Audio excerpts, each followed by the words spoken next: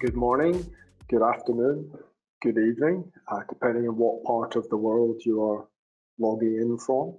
And welcome to CMG's webinar on our 2020 release and what's been updated in the last year. My name is David Hicks. I'm the Vice President of the Eastern Hemisphere. And I'm ably assisted today by Alexis, one of our support staff based in our Dubai office.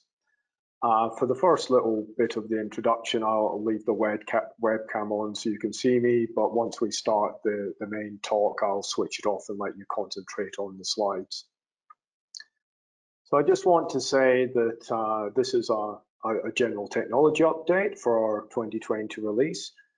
It's not an in-depth talk, a very technical talk on all of the different features and how to use them. We just don't have the time for doing that within the 1 hour time slot we have. There'll be about 40 slides in total, and I'll, in the first 5 or 6 slides, I'll provide a general introduction, and then I'll jump into a little bit more detail on the release itself. So thank you everyone for joining us. I'll switch off my webcam and start the talk now. Okay, so CMG's Technology Update 2020.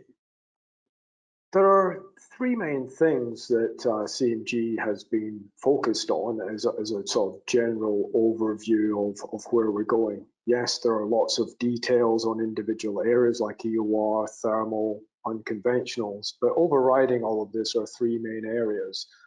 Your speed and performance, so everyone wants everything quicker and sooner. Your artificial intelligence, this has been a big thing in the last few years of trying to use compute power to assist in making decisions. In cloud computing, where we can offload some of our IT infrastructure to an external source, or we can access large amounts of resources at a very short time frame. So looking at each of these 3 main areas to start with regards to speed, I'd just like to say that one size doesn't fit all, and you don't want to just pick one technology. So as the English phrase goes, you don't want to put all your eggs in one basket. And there are probably 2 main approaches to speed. There are what I call the sledgehammers. You're just hitting things with more power, more hardware, so your parallel, your MPI, your OpenMP approaches to parallel, just adding more cores. The idea of vectorization on graphical processing units, and coming up with different types of solver technology to try to speed the process up, both linear and nonlinear solvers. And then there are more subtle approaches, such that things such as load balancing, or the concept of work only where you need to work. And the example of this is adaptive implicit. So within our simulators, some of the grid cells are run fully implicitly, some of them are run explicitly, and indeed many simulators around the world use this sort of AIM method. But we don't question how the simulator selects fully implicit or how it selects explicit grid cells. We just trust in the fact that the technology appropriately selects, and we get the best runtime and performance out of our models. And indeed, within CMG, we have our unique Dynagrid capability, which is a more visual concept of that work where you need to work, where certain parts of the grid are coarsened, other parts are refined, and that adaptively changes over time. So we're continually changing the amount of active grid cells that we're doing calculations on. So within the idea of speed, CMG has certain approaches to the sledgehammer approach, and indeed in our 2020 release we have MPI versions of both GEN and STAR simulators, and it's actually a hybrid. It uses OpenMP within an individual node and MPI across nodes, and we have run STARS and GEN models at quite happily over 1,000 cores on large clusters, mainly on the cloud, as CMG doesn't itself want to invest in thousands and thousands of additional cores that we're not going to use on a daily basis. So in the same way, these sort of things can be easily accessed through the cloud, or you can access it through your own HPC clusters. An IMEX MPI doesn't currently exist, but it should be coming soon, and hopefully next year in 2021, we'll be able to see IMEX MPI hitting the streets. Another thing to mention is that we have developed this idea of the commutative solver. This is both commutative AMG and more recently in this particular release, the commutative ILU technology. So these are new solvers in addition to our PowerSolve technology that's existed for many, many years. And we are also working on new solver technology to add to these existing solvers. And there's also the potential for a linear solver or for geomechanics calculations to be solved on the GPU. So we are looking there, although we're not currently solving anything on the GPU at the moment. And then in the more subtle approaches, as I said, the workload balancing is sort of conceptualized in our auto-tune keyword. And it's a simple on-off command. And for stars and IMEX, it's auto-tune. And in GEM, it's called adaptive time step control, ADTSC. But it is a simplistic on-off command. You don't have to really think an awful lot about it. And it's based on a statistical analysis of several thousand models to help set up what should be a reasonable numerical set of parameters to start with. It also allows for dynamic solver switching through the run. And we're continually using a sort of proxy model approach, a bit of AI built into it to analyze the time steps and to base our future time steps on the time step size that we've currently seen in the past. So we can adapt our time steps on a much more progressive basis based on how the simulation is actually running at that moment in time. And there are various techniques that have been added into AutoTune to accelerate the convergence of the reservoir simulator while maintaining decent convergence tolerances and appropriate material balance. And both human and artificial intelligence has been applied through this system. CMG's vision on the artificial intelligence side of that is really encapsulated entirely within the CMOS program, although AutoTune does capture part of that AI side of things. And CMOS provides this optimization under uncertainty, utilizing both artificial intelligence in the cloud, as well as your local systems, to essentially accelerate and assist the decision-making process. And indeed, CMOS itself is incorporated into our CoFlow product, which I will talk about a little bit later on, but some of you may already be aware of, to provide a complete reservoir engineering plus production engineering optimized solution. So then in the last aspect of this on CMG's vision with regard to the cloud, CMG itself supports both Amazon and Azure systems in both a client-managed and a CMG-managed system.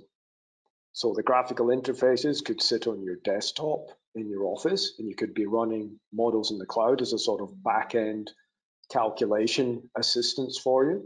It's all highly secure with a simple drag and drop functionality. It's all completely integrated into our CMOS product, or you could run everything on the cloud. So you could run it like a remote desktop environment where you just have your own desktop on the cloud.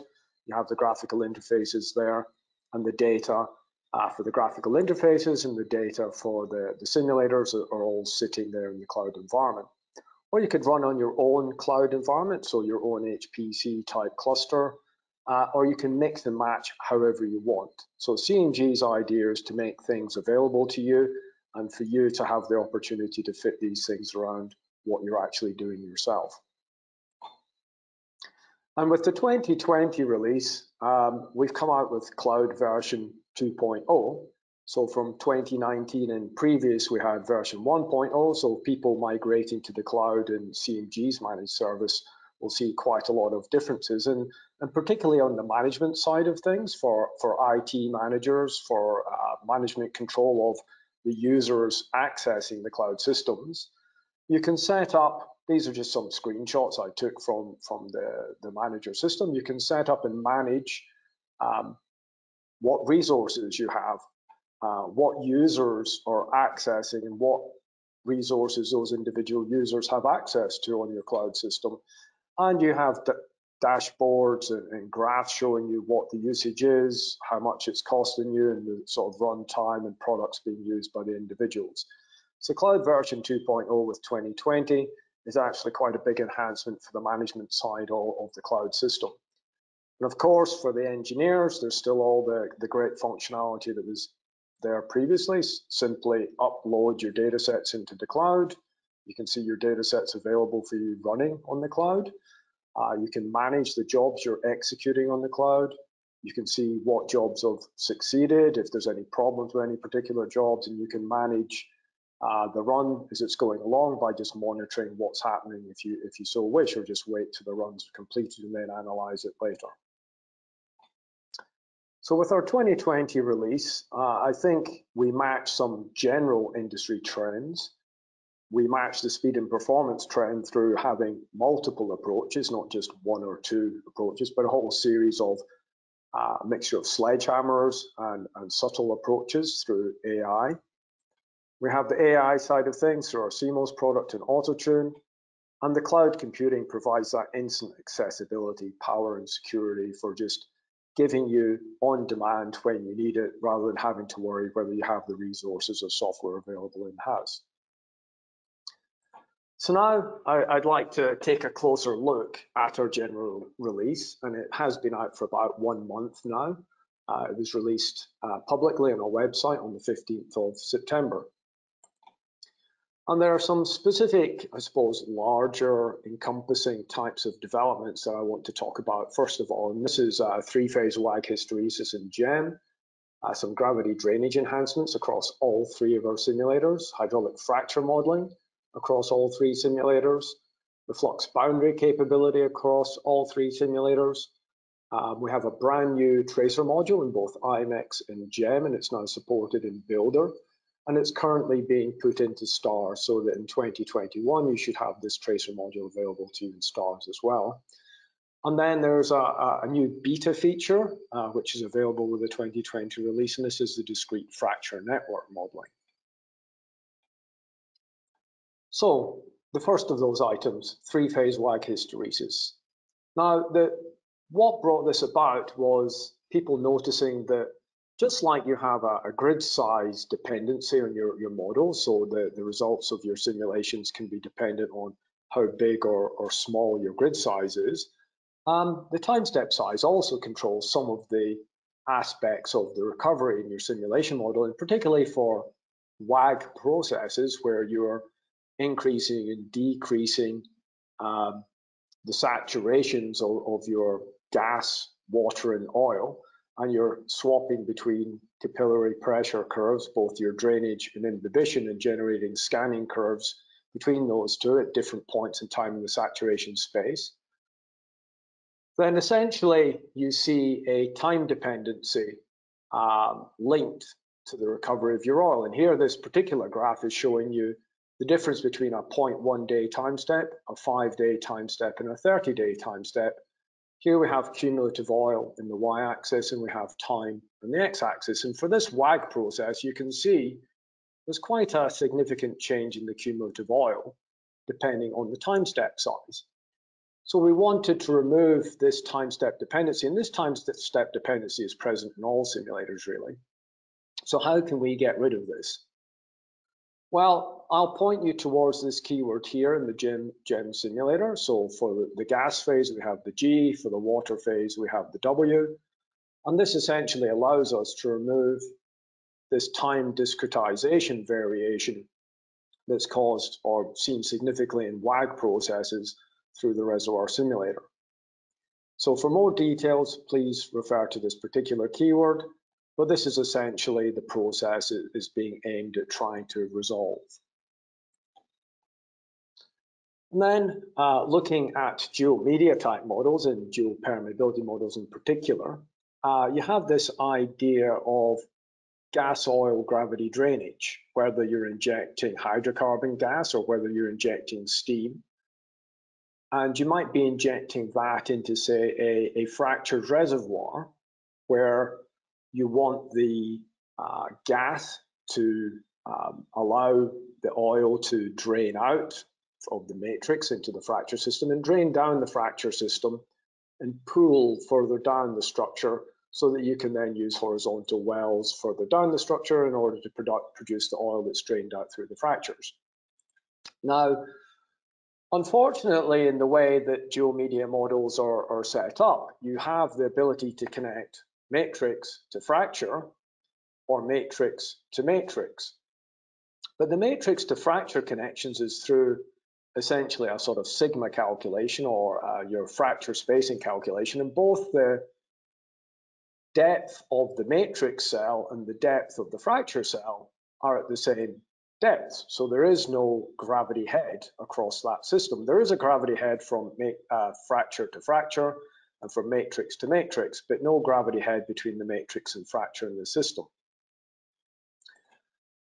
So what eventually ends up happening is if I look at a system where I have a series of layers here, these white layers are essentially nulled out matrix or shale barriers, and those shale barriers are cut by fractures. So essentially the fracture cell is live sitting here, but there is no matrix cell.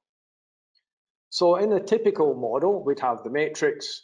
It can't go into the matrix because the matrix doesn't exist, but the fracture can go into the fracture, but we don't have any gravity effect taking us from the matrix into the fracture system here. It's just whether there's an imbibition type effect occurring, but there's no gravity drainage. So with the trans-D keyword being applied to the dual permeability model, we have allowed these extra connections, which will, when the matrix is missing, we will connect the matrix to the fracture, and the fracture will connect back into the matrix system. So now we can forget about this type of system here, and we can get in a dual media or a dual perm model this type of drainage where we have gas in green, allowing the oil to drain through the system, and we can produce from the oil pool at the bottom. So that is a nice enhancement if you're looking at gas oil gravity drainage processes in the dual permeability model, and that's accessed through this trans-D keyword. Now, in the world of hydraulic fractures, we primarily are looking at the North American unconventional shale gas, shale oil type production. And so there's a large amount of additional functionality that we're not going to go into here in a lot of detail, but those of you who want to maybe see a little bit more detail, we do have a Western Hemisphere webinar next week. I'm sure that will go into the hydraulic fracture improvements in a lot more detail, since it's quite relevant to that particular part of the world. But just to go through some of the new parts within what we've done in the last year. One of the main things is that we, rather than having or specifying the hydraulic fracture by specifying the number of geological layers up and down, we can now specify the fracture height. So we can say it's 10 meters up and maybe 8 meters down, and we will actually fit the fracture, the hydraulic fracture, into that up or down vertical scale, rather than just fitting it into the layer basis that maybe is represented by your geology. The other major aspect that's been added is support for a brand new format, which we essentially describe here. So typically when we're generating maybe a large field or sector model for of hydraulic fractures, the hydraulic fractures may be originally modeled in a product such as Gopher or StimPlan or one of these hydraulic fracture modeling tools. And those tools export in a sort of Excel type format on a well by well basis. Now, if I have several hundreds of wells and many thousands of stages, trying to import these wells one by one is absolutely painful. And then these products came up with a new format called GSLib, which allows you to try to export all of this data in sort of one file format, but there's still a lot of information missing from there. So CMG got together with these sort of companies and came up with a new CMG frac format. And we've created a DLL that allows these programs to essentially output into that format. And we've distributed it to Gopher, and other vendors are going to follow and pick up this DLL. So with one button within your hydraulic fracture modeling tool, you'll be able to export into this format. And then you'll be able to, one button, just load it all into the builder environment and create those hydraulic fractures automatically for you within the reservoir simulator. And then We've also added, just to capture the injection side of the hydraulic fracture modeling, where you're maybe injecting on a stage-by-stage basis along the horizontal well, and you're doing it, you're recording the flow rates into the well where you're doing the fracs on maybe a seconds or minutes basis, and allowing us to take that information and then adapt it into a more sensible timescale for the reservoir simulator. And then just in general, there's been a whole series of major speed and usability advances just for unconventionals and fracture modeling workflows in general. And so any of you that are doing those types of workflows should see large benefits on that side of Builder and the simulators. So then the next major item was flux boundary, and we've been asked for this for a number of years. And so in the last year or so, we've finally decided that we're going to put it into the simulators. And the great thing is it's pretty much available across all types of systems that you can create within the reservoir simulators. So it can be used in both geomedia grids, so your geoporosity, geopermeabilities, and also with LGRs present in the model. So we don't have to worry that whether you have LGRs or not, they won't be, they're not exempted. So we do account for LGRs. And there are two types of boundary. There's essentially a flux boundary, where we're actually modeling or capturing the fluxes that are flowing across the grid cell boundary here. And there's a pressure type boundary, where instead of capturing the fluxes, we're actually capturing the primary variables of the grid cells that are sitting just inside that boundary. So you have a choice of whether you're going to use a pressure type or flux type. And indeed, within Builder 2020, we do have interface support for that. So you can just create polygons or regions of grid cells where you want the boundaries. You would run your full field simulation once, and then you could run the simulation again by just essentially running it with the flux boundary and running the small subset of the simulation within there, really just to speed things up. The next major item that's been added to the simulators, and this is just within IMEX and GEM, it's not yet within STARS, although that will be coming soon. And the support was added in Builder 2020 for this. And just like our geomechanics is a completely separate area within Builder and the simulators, the tracer module itself is actually a separate section within the reservoir simulators, so within Builder itself. And it allows you to track essentially molecules around the grid. And because we actually do it in an explicit fashion, adding many tracers will have only a minor effect on the runtime. So if you are adding more and more components to, say, GEM or STARS, that has quite a significant effect on the runtime. But adding individual new tracers will only have a much smaller effect on runtime. So you could run with 10 or 20 tracers and it would only add a very small amount to the overall runtime of the reservoir simulators. The other great thing about having it as a sort of separate explicit calculation module within the simulators themselves is that we can apply different numerical techniques to the tracer calculation than we're actually applying to the reservoir flow simulation itself. And the next slide sort of gives you a good example of this. So it's a bit of a messy slide, but I'll try to describe what we're showing here. So here we have distance on the x-axis, and we have tracer concentration in the y-axis. And essentially, it's just a 1D linear model, several hundred grid cells in the x direction, no grid cells in the y, and no grid cells in the z direction. So it's just a 1D piston.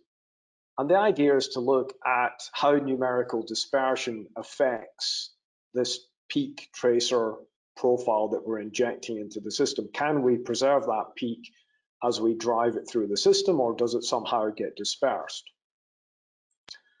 So using an upwind type technique, we can see that this initial peak over time as we drive it through the system ends up being flattened and dispersed in time. So it essentially gets flattened out. So that what was originally a peak here ends up being reduced and essentially dispersed through the system. And over time, as we continue to drive that peak through the system, it gets flatter and more dispersed. So eventually it sort of almost disappears over time. Now, if I use a higher order calculation method like TVD, we can see in this case, our blue peak, as we drive it through the 1D piston, essentially is preserved. And as we continue to drive it through, we still preserve that peakiness. So in that way, if I do have a slug of tracer, I don't have to worry about numerical dispersion, essentially dispersing it out of existence within my model. And really, all of the dispersive effects that will be occurring in the simulation model will be just due to things like heterogeneity or absorption of the tracer. But we don't have to worry about things such as numerical dispersion. And then the beta feature for 2020, and this is what we call our discrete fracture network modeling. And this essentially allows us to model any linear feature at any 3D angle in its exact representation. So here is what you would classically see as a DFN, where we have explicitly defined fracture structures cutting through my reservoir system. How do I try to capture that in my overall model? Now, we can actually take that type of naturally fractured type system and load it in two types of format, a .fab format and a .ts format. And these are typically gold or GoCAD formats. I believe Petrel supports one of these types of formats as well. The simulator can read it in just as an include file, or you can read it into Builder and just include it into the simulation model itself. Or you can manually define these discrete fracture network systems. And indeed, one of our development staff thought it fun to create the CMG logo here through using a whole series of DFNs to look at water flooding through the CMG logo. The other great thing about this is, just like with the flux boundary method, it also works with LGRs and geomedia grids. So I have a couple of examples I can show you. We just have a very simplistic cube here where we have a water injector in one corner, a producer in another corner, and we have the DFN sitting through the system here. And what the DFN looks like is this idea of a triangle. We have a linear DFN cutting through diagonally through the system, and we have essentially two linear DFNs connecting up to form this sort of triangle. So we have one pathway through here, another pathway through here, and a diagonal pathway through there. Now, as we flood water into the system, you can actually see how the water is flowing through this DFN towards the producer, and how the actual pattern of water isn't now circular around the water injector. We're essentially getting it following the DFN along here and up through the DFN along this cell face there. So you can see the effect that DFN is having on what would otherwise be a homogeneous type of structure. Indeed, the next example is an interesting one as well, where we have the similar structure, but we have some water in the bottom, and we have essentially a gap between the grids. So the grids are physically separated. There is no connection between these grids apart from the DFN that you can see hopefully there. And in a cross section, you can see these are the two DFNs that are sitting here. We have a production and injection well. We're injecting water in the bottom perforations, as you can see here, and we're producing from the upper perforations. And as we progress through time, we're injecting water, and the water itself can only enter the upper grid through these DFNs, or these linear pathways. So DFNs can be representing many sorts of things. It could just represent a DFN, a discrete fracture network. It could represent a transmitting fault, or it could represent some form of hydraulic fracture or pathway through your reservoir grid. You can define it however you like. Okay, so then there's a whole series of other developments besides those major ones, and these are Polymer and IMEX. We've been enhancing the capabilities of IMEX over the last couple of years. We've also got a simplified geomechanics in IMEX. We have rate-dependent absorption. We've been doing a bunch of work on FlexWell. We have an interesting addition to group control with aquifers for all the simulators. There've been some trigger additions for all the simulators. And we've added direct reading of eclipse format models to our IMEX reservoir simulator. I'll talk about that a little bit later on. And we've essentially added a whole bunch of new stuff in results, and I'll briefly mention, as I said earlier, we'll briefly talk about code flow later on. So looking again at these one by one, this table is actually quite a nice summary of physical polymer type, or polymer physical effects in the reservoir, and which simulator, IMEX, STARS, or GEM, captures those physical effects.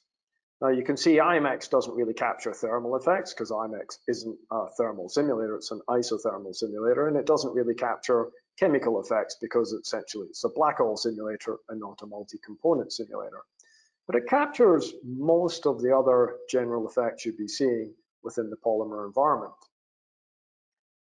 And so since our 2018 release, IMEX is allowed up to 6 components in its system, and it's essentially not just an oil, water, gas reservoir simulator plus one other. It's now an oil, water, gas plus API tracking plus salinity plus polymer, which allows us to do such things as adding in salinity dependency of polymer into the IMEX black hole simulator. It also allows us to add things like polymer absorption as a rel perm interpolator within our black hole simulator. So we have the ability to do rel perm interpolation, and one of the rel perm interpolants is this polymer absorption. And that was added in 2019. And in 2020, we've added the ability to model polymer degradation on a mechanical basis, really, because as I said, we cannot really model chemical or thermal polymer degradation because it's not a chemical or thermal simulator. And we've added some new outputs, and Builder itself has a new polymer wizard for IMEX. So previously it had a polymer wizard for both GEM and STARS. Now there is actually an IMEX choice on the wizards for that polymer system. And for those of you who have been using polymer and IMEX for the last year or so, I just want to give you this sort of note that between the 2018 and 2019 releases, we did change the way the absorbed polymer was referenced. Instead of referencing it to a pore volume, we were referencing it to a rock volume. And we have a keyword here, polymer absorption reference. If you put it to -1, it will return you to the pre-2019 approach if you want to recreate, or if you built your model around this type of pore volume approach rather than rock volume.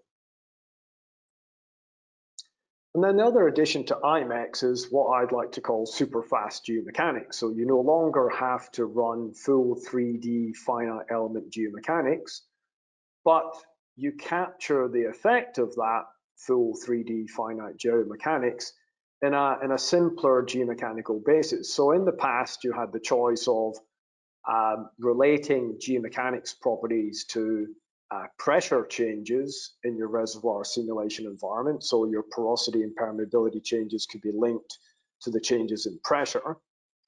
But we know that permeability changes in particular are not just really pressure controlled, they're stress controlled. So stress has a big effect on the permeability and not really pressure. So how can we capture stress within the reservoir simulator without having to go to a full 3D finite element geomechanical calculation? And so we sort of did this through this concept of mean total stress. And it really just effectively adds one additional variable to the simulator to calculate, meaning that it's not that expensive when you actually add it into the reservoir simulator, but it does allow you to now start to base your rock mechanical properties on stress and your permeability changes. And particularly when you're looking at hydraulic fractures and the stress changes induced by those, then the permeability effects really should be linked to stress and not just due to pressure changes. And these sort of capability is accessed through this rock tab S and through these MTS or mean total stress keywords, where you can supply Poisson's ratio, Young's modulus, and some variables to basically define a simplistic geomechanics calculation. And then another thing to mention is that if you are looking at full 3D geomechanics within Builder, there's been additional assistance added to building those sorts of models.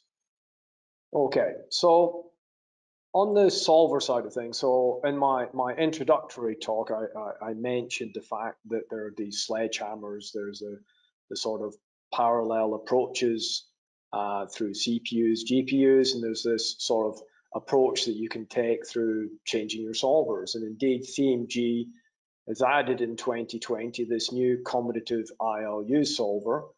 And we previously had this commutative AMG solver and for many, many years the Parasol solver.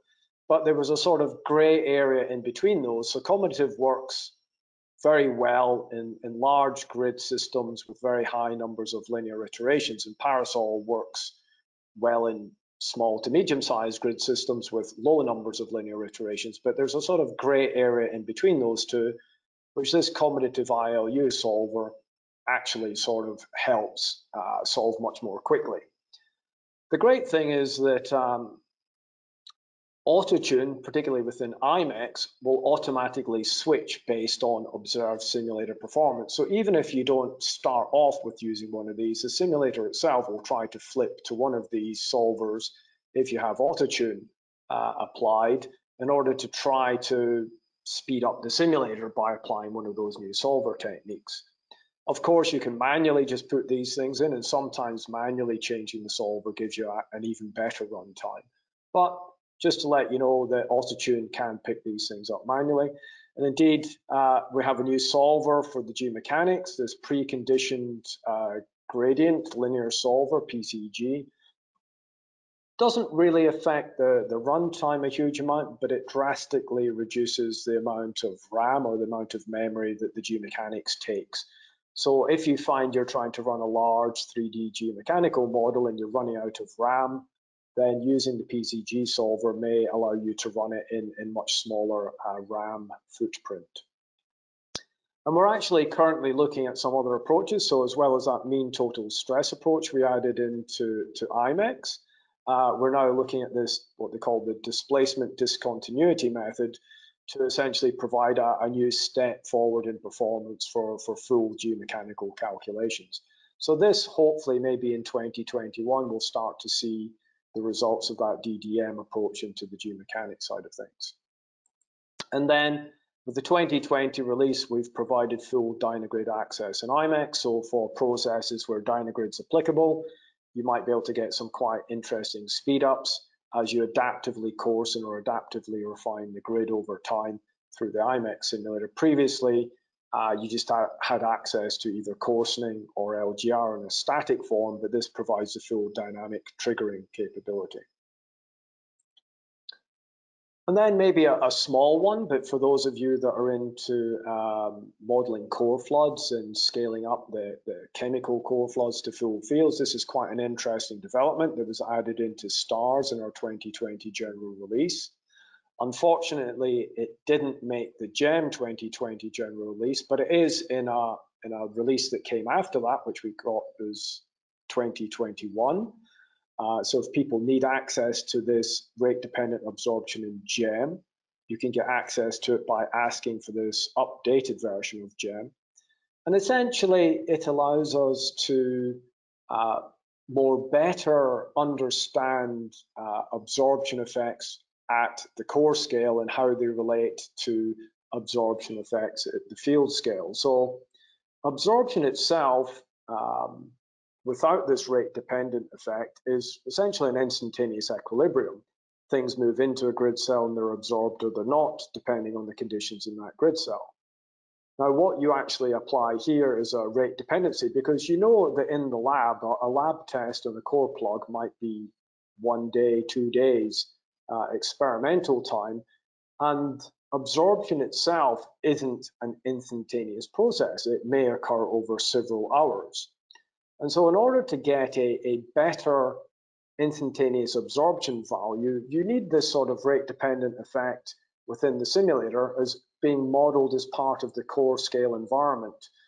So we can get a better match at the core scale by applying this rate-dependent effect. We can thus get a better equilibrium absorption value, which then we can take to the full field rather than trying to approximate the absorption value that we might have been seeing in the core and not actually matching up so well. So this rate-dependent absorption is really very, very useful for core floods of chemical type processes. And then on the star side of things, we've been doing quite a lot on the flex well model in stars. And this is this idea of this no-slip model. And essentially, this no-slip model, the aim is to provide both stability and improved runtime. And you can see this is a SAGD well with flow control devices in a heterogeneous reservoir in a fractured system. We do get a significant runtime improvement going from 39 hours to 29 hours. And essentially, the results are pretty much the same. Yes, there's a little bit of deviation, but we're looking at a transient process here, so we're expected not to get exactly the curves on top of each other. But the overall result is pretty much exactly the same.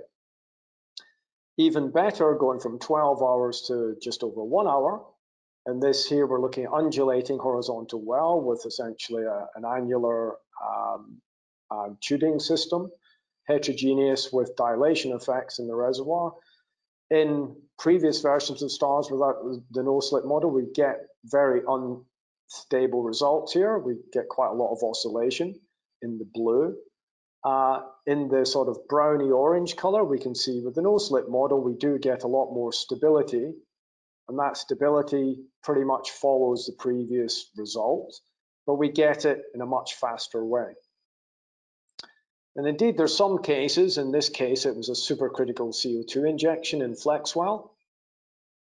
We couldn't even run it using FlexWell previously, but now with the no-slip model, we actually run it in quite a reasonable time frame, in 17 minutes here. So some models that wouldn't actually run previously will actually now run quite happily in STARS FlexWell. So then jumping back to something that's applicable to all of the simulators, and this is this group control with aquifer influx. And it's accessed through this keyword G called aquifer. And it only really influences voidage replacement or pressure maintenance type controls. And if you think back about what voidage replacement and pressure maintenance are doing, essentially you have a series of wells attached to a group. Some of them are producers and some of them are injectors. And when I'm doing, say, a voidage replacement, whatever amount of volume comes out of the producer is re-injected down the injectors. So if I produce 100 barrels a day reservoir volume, I will be injecting 100 barrels a day reservoir volume. However, if I have an analytical aquifer that's attached to the boundary of my model, that's not taken account of because it doesn't know anything about it. It's just looking at what's produced and then deciding what I need to inject. So with this new keyword, where we have analytical aquifers attached to the system, they will now be accounted for in our voidage replacement or pressure maintenance type controls. The other thing to mention with regards to aquifer is that even if you weren't familiar with our 2019 release, we actually added a couple of different types of aquifer models, the flux and pressure boundary aquifers, through the aquamethod keyword were added last year and are still present in the simulator this year. So wherever you have an analytical aquifer combined with these sorts of pressure maintenance, you may want to take a look at this GCON aquifer type keyword. And then a whole series of what I call miscellaneous developments, triggers. We've created a whole bunch of new trigger stuff in 2019 and added to it again in 2020. So you can now have much more complex if, else if, and else type structures. We added the equals and greater than or equals or less than or equals operators, and you can turn triggers on and off at any time you want in recurrent data. The other thing that we've had that essentially I'm stealing the words from one of our developers. He calls it the ultimate trigger control for wells, is that we have created a general Python class that if people want to see how that looks and want to develop their own Python scripts, we can provide them some examples of this. And it essentially allows simple user scripting via Python to control our outboard functionality. So outboard is something we've had for many, many years in our simulators, and indeed that's how we connect to external products like surface network simulators, or we've connected up to external products like geomechanics simulators. But in some respects, outboard can be just run by any external program. So you could just write a little script in whatever language you want, and use Outboard to have that script control the reservoir simulator, how it's performing over time and what it's doing. But since most university courses are now teaching students how to script in Python, it seems to be a very popular language. We've provided this class now for people who want to script in Python. They can now, instead of using things like triggers, they can use Outboard to control the simulator in any way that they want to, that's accessible through this Outboard linkage. Another thing that's got a very small item in here is that we've been running Eclipse datasets for a number of years. We've had the Eclipse 100 converter that's been accessible to people, or we've done the conversions ourselves in-house. And now we've got to such a stage that pretty much most of the models, Eclipse models we're running, we just run in the converter, or we can just run directly within the simulator without having to worry about any changes or any keywords not being supported. So on that basis, our 2020 release has allowed you to just simply drag and drop Eclipse datasets onto the IMEX icon, and it will do an internal conversion and submit the simulator run to the IMEX simulator. Or you can essentially drag and drop an Eclipse dataset into Builder, and you can see what the dataset looks like in Builder, and you can modify it, change it, add it, convert it into stars, whatever you want to do with it, and then save it as IMEX gem or stars and run the dataset that way yourself. So we have the ability to either simply drag and drop onto IMEX or drag and drop onto Builder for Eclipse format type models for the 2020 release. Just as I mentioned, we'd added the absorption rate dependency in a subsequent version of GEM called 2021. We've added a new item in IMEX called 2021, so there's actually an update of IMEX even just 1 month after the release. We've been adding some new features, and this is to account for changes in relative permeability over time due to continuous water flow. And essentially what's happening as you flood your reservoir over time, some things might dissolve, some things might move around. The actual pore structure of the reservoir is potentially changing over time due to that large amount of water fluxing through the system. Now, within GEM and stars, you can model those physical processes directly and understand how those physical processes are working. But if you just want to capture it very simplistically in a black hole simulator for speed, you can now do this because we've applied this new interpolant that basically just looks at how much water is fluxing through a grid cell and allows you to change the relative permeability based on that water flow. And then something to speed up data loading for very, very large grid sets or data sets is that we've added what we call our compression. We have this idea of, in the last few years, we've moved from an SR2 to an SR3 data structure. And SR3, one of the great things about the SR3 structure is it's a much compressed data structure. So instead of having, say, a 30 gigabyte output SR2 file, you now maybe have a 5 or a 10 gigabyte SR3 file. And when you're dealing with very large models, and you're trying to load the model or analyze the model, then the bigger the space it takes up on your disks, the longer it's going to take to read. And some of these models, it's actually the disk reading that's causing some of the delays in them being processed. So if we can reduce the footprint of that model on your hard drive, we can actually increase the load time, or I should say decrease the load time to make it load quicker, and we can take up a lot less disk space on your systems. So SR3 has been around for output for a few years now, but we've now taken that and put it as an input structure. So in Builder, you can actually save in a sort of SIP compressed format. So things like your coord and Z-coord arrays, maybe your porosity or permeability arrays, things that you're not going to manually want to edit in a keyword type format, but only through an interface, would be compressed and put into the structure. So you might find that what was a 200 or 300 megabyte input file now drops down to maybe 4 or 5 megabytes because most of the large data arrays have been compressed and stuck in this sort of binary format. And then some, I suppose, truly miscellaneous developments. For high salinity brines, we added the Pitzer activity model for those of you that are looking at CO2 dissolution into the water phase. And we've also added streamlines into our results program. So this has been a feature that people have been looking for a while. We've been enhancing that streamline capability in results over the last year. The other neat thing that you'll probably see if you're using our launcher on your desktop in Launcher 2020 is you have this progress bar. So when you have your data sets all sitting here in Launcher, you've submitted them to your local computer, you've submitted them to some queue somewhere, you can actually see how that data set is progressing. So you don't have to open it up, you can just say, okay, my run's now gone 70% of the way through.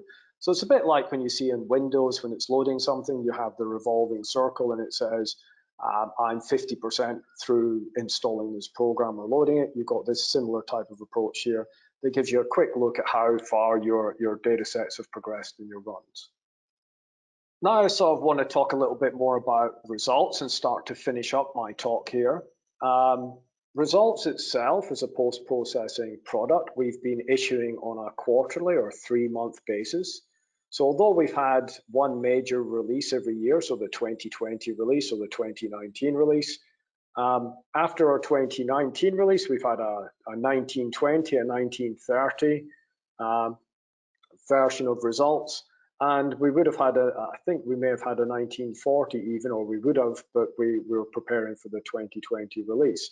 So pretty much results has been coming out on a 3-month basis with new additions to that product. And we're taking the same approach in Builder because we want to get the new features out there rapidly to our user bases, and we want feedback on how those new features are actually working. So maybe we need to change some of those features to make them more usable for the engineers themselves. But we're now moving to a quarter release of both of these products, and Results and Builder should have a new update release sometime in November with some new features added. But for Results itself in 2020, some of the bigger features are histograms.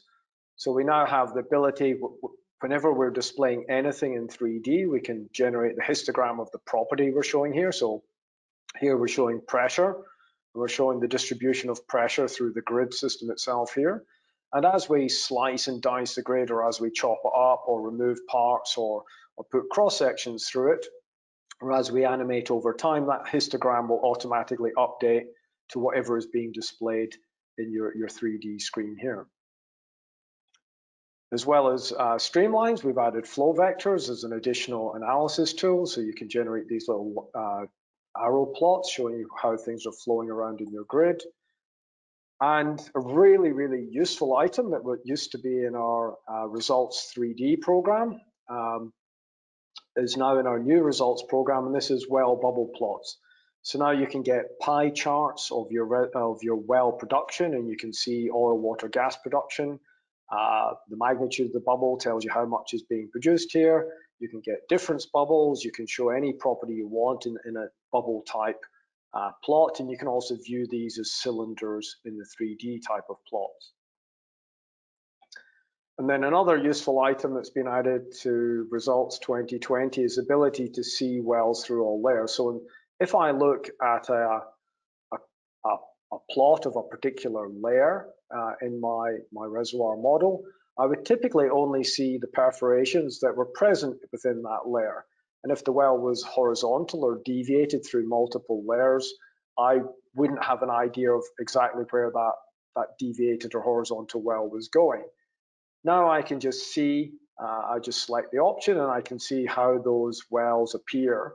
And essentially all of the perforations are collapsed onto the particular layer that I'm looking at that point in time. And I can see the XY display where that well is going in XY space. And then a useful thing if you're trying to export to a G&G package, so say I want to output my oil saturations or my pressures to GoCAD or Petrel or some other G&G type package, I can now click on the Export Rescue button and import Rescue into that particular G&G package. Or indeed, I could export in ResQML format as well. So we've got the choice of ResQML or Rescue, depending on what formats those particular G&G packages support. And then through the 19 release cycle, we added in results ability to put in ad hoc groups. So even if you didn't create the group control structure in your simulation dataset, later on you can combine wells in any way you want to generate custom plots of groups of wells. And additionally, in 2020, we've added this general preferences tabs. So now if you like to see things in a certain way when you start off, as an individual user, you can start to set some of those systems. Even if you don't have a template to start with, you can just, if you're starting from scratch, just say, this is how I like to see my grid. And we'll continue to add to this sort of preferences template as we go through with later releases. And then finally, it's not really an update on CoFlow itself. It's really just to describe to you what CoFlow is. So some of you may know a little bit about CoFlow, and some of you may never have really heard about it. So there's not much point in actually giving you an update of what's new in CoFlow. It's better just to describe roughly what CoFlow is, and if you're interested, you can always contact one of the CMG people to find out a bit more. But essentially, trying to capture it in one slide, CoFlow is something we've been developing with Shell over many, many years, and Petrobras was part of that for a while. And it's essentially a complete integrated production and systems management system from all the way from your reservoir to the facility. So you could be looking at your reservoir simulation model all the way to delivery point in an FPSO and all the pipes, tools, hardware, everything that's in between. Now, one of the major changes in the approach that CoFlow takes as opposed to what typical reservoir simulation models typically take is it's all built on a database. So there's no such thing as keyword files anymore. It's purely, I have the data, I generate a workflow, and then I submit it for calculation. And somebody else could use that calculated information to then do further calculations. But everything is based on the underlying data, and everything's written back into that database, so you can have multiple users all seeing that data. And indeed, there's a whole version control, data sharing, audit trail capability that's built into this databasing and interface environment. So you can have multiple users all accessing the data in different ways at different times. So maybe your PVT expert is building a PVT model, your production engineer is building a model of the well that's going to go into your reservoir simulation. And all of those people can be interacting at the same time through the same interface with that data in your database. The other concept is this multi-fidelity concept, where my production engineer may start off with IPR curves to determine how to best optimize his production network, or he may decide he wants to use a tank model, a material balance model, which is part of CoFlow, or he may want to attach in a full discretized reservoir simulation model, and he can choose what he wants to add in at whatever point in time and swap backwards and forwards between those things as and when he wants to take account of it. And then, as I said, it's just one interface, so everyone sees the same interface, everyone's interacting in the same environment, and everyone's interacting in the same data. And for those of you that are interested, our latest paper on this is SPE 203151, and it's going to be presented at ADIPEC in Abu Dhabi on the 12th of November, and it's on a 9:30 slot in Abu Dhabi time. So I've used up my hour.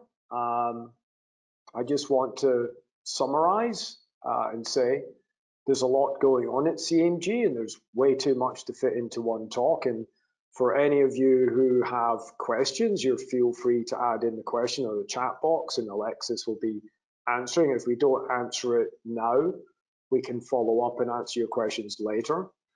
If you do want to maybe ask questions later on, once the webinar is finished, you can always send it to our support email or even to our sales email or individuals directly. We've been around for over 40 years now. So CMG has been innovating and adding to our software every year for the last 43 years, in fact. And the great thing is that our very first employee at CMG, Long Yim, whose photograph is up here, is still at CMG, and he's our Chief Technology Officer. So he masterminds all of our R&D program, and he works with the development group to produce all of this great stuff that you get year after year within our products.